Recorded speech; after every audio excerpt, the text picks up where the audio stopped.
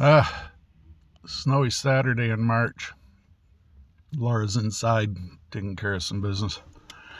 I had posted my last video on Paul a couple weeks ago, and it went well.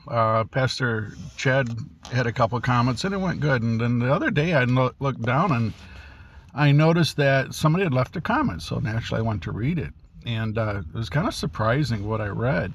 It was from a woman, I don't know, whose name was like in a boggle. It started with the Z, and there's consonants and vowels. I couldn't even begin to pronounce the name, so I'm not sure if it's real or not, but it said something, and the person said something that made me think.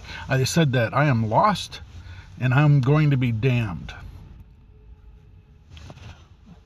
Lost. I'm going to be damned. Well, they don't know me. And, quite honest with you, back in 2008, that's probably a pretty good assessment, actually. I kind of blew my life up and made a mess of it. And I was definitely lost, and almost certainly I was going to be damned. But I thought about it, and I said, here's this individual who's going to make a comment. I'm talking about the Apostle Paul, and in so doing, I'm going to be lost and I'm going to be damned. And I said, wow. And it kind of made me think, I really believe that everything's Christ-driven, that everything in your life, he's got a hand in. And so I wondered, wow, why this? Why now? I don't, and I always look, where's God's hand in this? And so, I gave it some thought. I said, well, I'm lost and I'm going to be damned. Well, actually, when I got to Chicago, 2008, I went to Chicago. I met up with some people, and one individual in particular kind of mentored me on my Christian way, as it were. I had an encounter, and it really changed my life. And when I look back, I could see Christ in my life. I just didn't notice him. I didn't pay attention.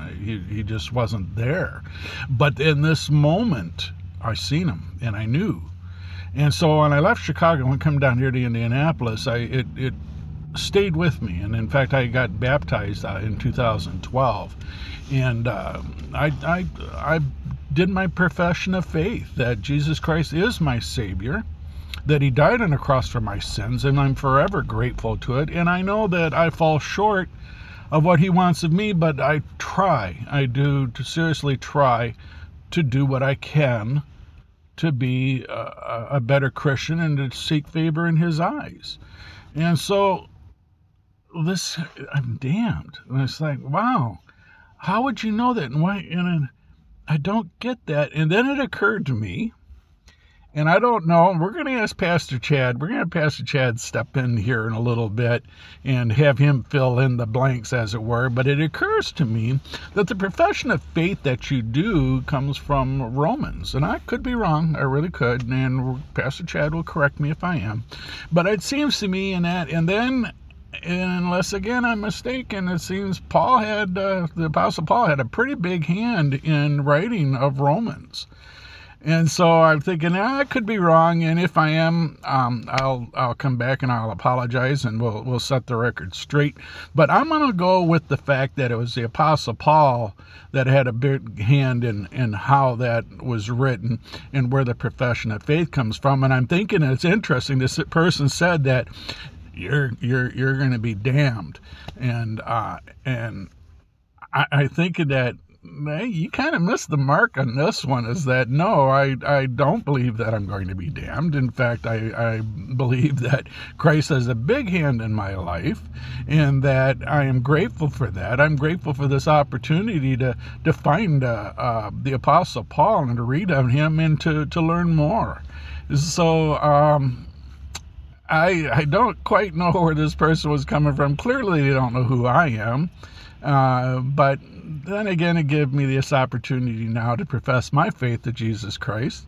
And also will give Pastor Chad a chance to step in here. And let's clarify that. Pastor Chad, where does that come from, the profession of faith? I believe it's from Romans. Might be wrong. we'll wait and find out what he's got to say. Here it is on a snowy Saturday, sitting in my truck, loving Christ. Have a good one.